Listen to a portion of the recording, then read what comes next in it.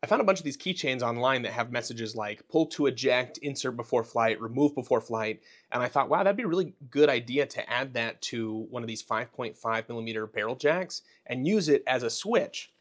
And so that's exactly what I did for this little just demonstrative project. This obviously doesn't do anything functional. It's just an ESP on the inside where the VIN switch is wired up in series with the switch on this barrel jack.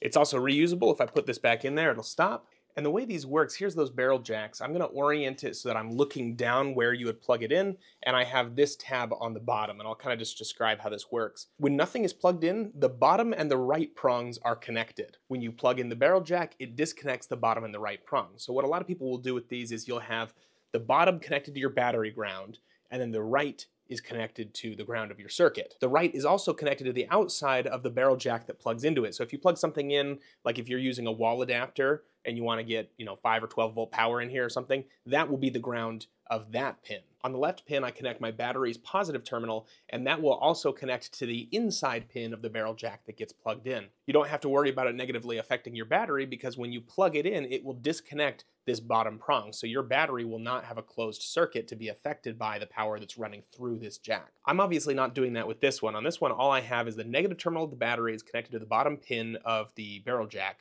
and then the right pin of the barrel jack is connected to the ground of the ESP8266 that's inside this box. So then when I disconnect this barrel jack, what happens is the bottom and the right pins are now connected of that barrel jack, and the circuit is complete. So I'll include in the description of this video somewhere links to these 3 tags that I found, as well as these switching barrel jacks that I used in case you want to do the same thing.